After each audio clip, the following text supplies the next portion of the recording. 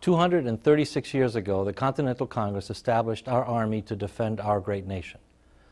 Through the War for Independence and ever since, in defense of our citizens at home and allies abroad, our Army has continually demonstrated indomitable spirit, sacrifice, and determination in protecting our Constitution and fighting for liberty and freedom.